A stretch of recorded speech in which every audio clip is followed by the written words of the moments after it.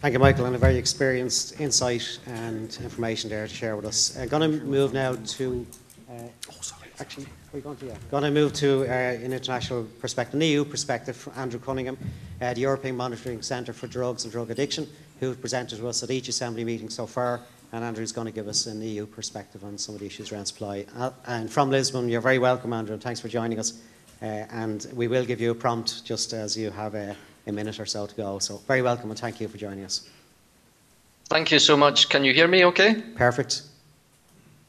Super, super. Okay, good morning. And thank you for the invitation to speak here and make a contribution on behalf of the Drugs Agency to the 4th meeting of the Citizens Assembly. I've got to say, I think it's a great idea and well done for the initiative.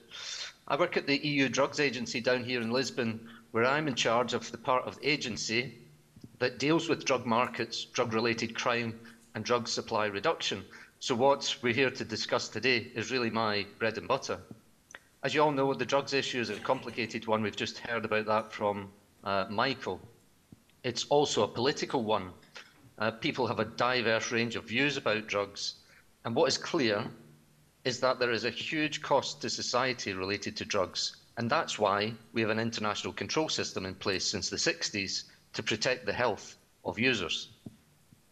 But drug markets are just that, they are markets. They're governed by rules of supply and demand, but they don't work in the same way as normal markets. The profits involved are huge, but then so are the risks for the people involved in the market.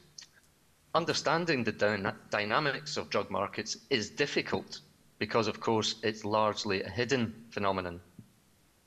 We think about the drug market in the broadest sense when we study the drug market here in Lisbon, from the production through trafficking, distribution, which can be in person or online, and also all the way through to the consumption by users. But we also think in terms of the processes, from the growing of illicit drug crops like coca bush for cocaine grown in Latin America, or the opium poppies for heroin production grown in Afghanistan. Or when we think about the synthetic drugs which are produced here in Europe in illicit laboratories, these chemicals are imported from places like China. And we also think of, in terms of the people involved, and these can be the farmers growing the crops or the people who are paid to go into ports under the cover of darkness to extract bags of cocaine from shipping containers, for example. The drug market is actually a huge, complex, illicit global industry. To get an idea of the drug market in Europe, we monitor lots of things. We have data on the prevalence of drug use, the prices of drugs, the purities of drugs at wholesale level, consumer level, data about drugs seized, and data on drug law offences. We have data from wastewater analyses, many, many different sources. And our job here in Lisbon at the EU Drugs Agency is to put all that data together and see what it tells us. Using tools such as the European Web Survey on Drugs, we can assess how frequently people are using drugs and how much they're using each time. And when we combine these data, we can come up with estimates of the size of the drug market. Michael mentioned one of them for cocaine in his last remarks there. That's to say how many tons of those drugs are consumed by the users. According to our last estimate, which is a minimum estimate, Europeans spend about 30 billion euro on drugs. 30 billion euro. That's, if you can just imagine that, is equivalent to the money earned by 1 million people earning 30,000 per year. It's a lot of money. The largest drug market in the EU is, of course, cannabis, which makes up about 40% of the market. And I'm sure you've already discussed about the developments taking place mainly in the Americas, where recreational cannabis use is now permitted. There seems to be a discourse going on in mainstream media about what's going on across the Atlantic that suggests that, everybody's taking cannabis. Everybody, especially young people, is smoking cannabis. In fact, well, cannabis is for sure the most common drug used in Europe. The prevalence of use on the whole is, on average, around 8%. So in other words, 92% of the adult population are not using cannabis. So even in high prevalence countries like the Czech Republic and the Netherlands, prevalence is 20%. So 80% of the adults in those countries are not using cannabis.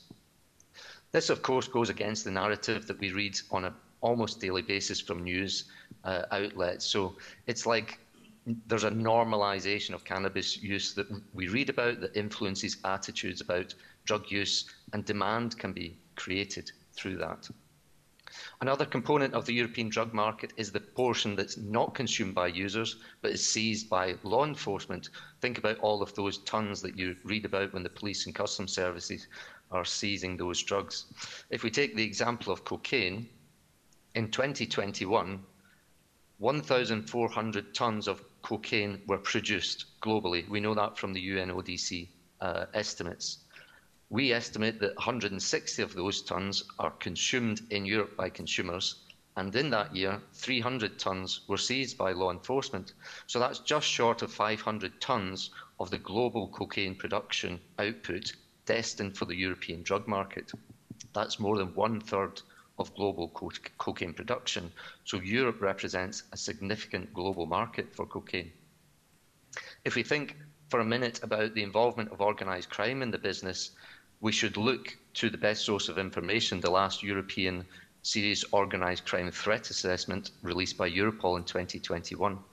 You can download it from the internet and read it for yourself, and the subtitle is "A Corrupting Influence, the Infiltration and Undermining of Europe's Economy and Society by Organised Crime." The SOCTA explains how the trade in drugs dominates serious organised crime in the EU in terms of the number of criminals and criminal networks involved, as well as the vast criminal profits generated. Just over a minute, Andrew. Sorry to interrupt. Just over a minute, please. About a minute and a half. Sure. Yeah, much of that violence is associated with serious organised crime is related to the trade in drugs. And of course, the people involved in the drugs trade are members of society. They're living among us. You may know somebody who makes a living from the international drugs trade. They choose to do it because they earn a living from it. They don't tend to be too concerned about the negative impacts that we've mentioned, like the health of users, the extreme violence that's just been mentioned, the impoverishment of those farmers and communities in Bolivia or Afghanistan, or the devastating impact that coca production has on the environment, for example, in Colombia. Like all people involved in any supply chain, they're in it to make as much money as possible. So why am I telling you all this? I guess the point for me is to convey the message that what you're here to discuss is not a simple matter. There are big stakes for those involved. There are no easy solutions. If we look to what's going on in Afghanistan just now, the Taliban have banned the cultivation of opium poppies. Farmers are facing a humanitarian crisis because their income has been cut off, and this is leading to migration. So it's a complicated thing. If drugs were legal, the people involved in the drug trade wouldn't just say, "Oh, well, that was good while it lasted. I think I'll go off and train as a plumber or an electrician or run away and join the circus." The flow of illicit cannabis has not stopped in the US or Canada. To be able to take the money out of the hands of organised crime, which is often one of the stated aims of cannabis legalisation, has not been such an easy task. To think it would have been is either disingenuous or naive. Andrew, so, ladies and gentlemen, I have to ask you to finish up. Yeah, sorry. Thank you. Yeah, I'm just finishing up. Yeah, so I mean, I leave you with those thoughts that, you know, it's a complicated issue. You've got a lot to discuss, and I hope I've been able to contribute to your thought process. Thank you very much, Andrew, and thank you to your